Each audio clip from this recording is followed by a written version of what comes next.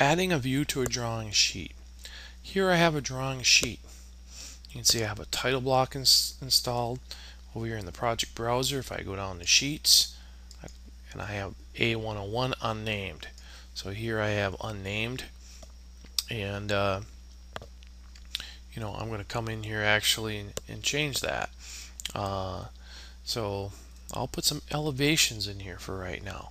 And to do that, we're going to add views to this drawing sheet. To do that, we're going to go up to View.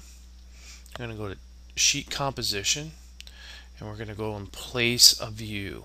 I click on Place a View, and it says, what view do you want? I'm going to choose an elevation, say north, and I'm going to add it to the sheet.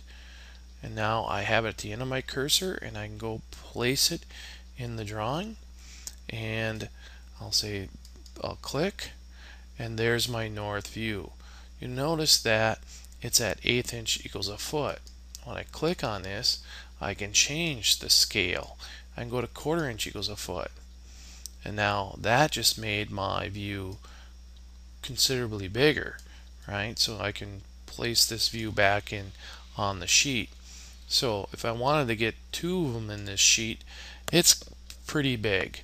So I'm going to actually go and switch it to 3/16 equals a foot, and now I can able to move it up.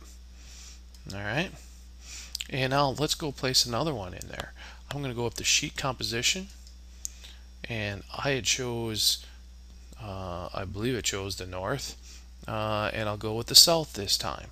I'll add to the sheet, and I'm going to place it in here, and I'm going to line it right up, and I'll place it, and I created that one at 1/8 inch. I like to keep them all the same, so I'm going to go 3/16, and you notice now we're a little bigger. So I'm going to line it up a little bit and drop, and so now I got 2 of them on my sheet. I could add more if I like, but you get the idea of adding 2 on the sheet.